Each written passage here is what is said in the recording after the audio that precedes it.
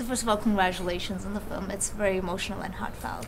Thanks very much. It is one of those stories where, as actors, we feel like the normal kind of flattery for acting stuff has no place here. This is a story way bigger than any of us. When you're enacting a script about one of the worst days in the history of Mumbai, how do you get into that mind frame?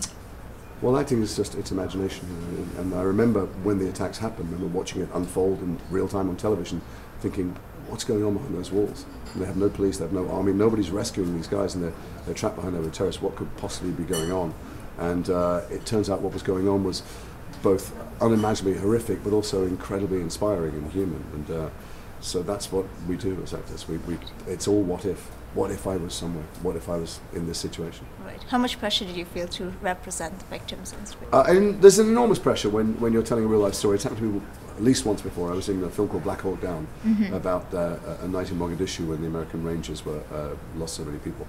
And there are survivors and there are families of the dead, and you feel a keen responsibility, of course, to those people to be honest and authentic and not to pull any Hollywood nonsense on screen. But also there's a responsibility to Mumbai, to the staff of the hotel, to India, but in a far bigger way, there's a responsibility to let the message that emerged from this extraordinary display of humanity and bravery and courage, to let it pass through us and tell the story well enough that people watch and understand that it just affirms that human beings, there's far more that unites us than divides us. And so we all felt like there was something to be said here that could affect people, and we needed to make sure we didn't mess it up. Did you get a chance to visit the real Taj Palace Hotel? I did. I visited the real Taj, and we shot a bunch of stuff in Mumbai as well. We shot the interiors in Adelaide in Australia. It's a spectacular place, and one of the most spectacular things is how quickly they rebuilt and reopened, and many of the staff went back to work there as if to send a message to people who think you can destroy democracy and destroy the West. It's not the West, but you can destroy peace with bombs and bullets, and you can't do it. Right.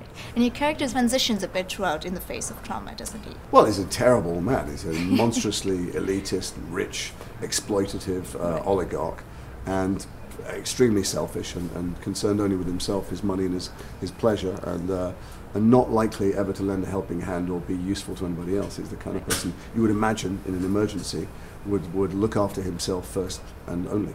One of the reasons they were drawn to tell this story is that many people did extraordinary things, found out things about themselves and behaved in ways that give the lie to the nonsense we're told about how people are ultimately selfish. Right. How important is it to bring this story to a wider screen? I don't know if any story is important. It's a film. It's important to feed people and to eradicate disease and to let people be safe in their beds at night. But in so much as stories have some useful purpose in society, this is right at the end of the spectrum where that it has something valuable.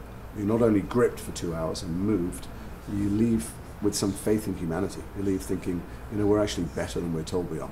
Right. Thank you so much for chatting with us. This was amazing. Thank you very much. Thanks a lot.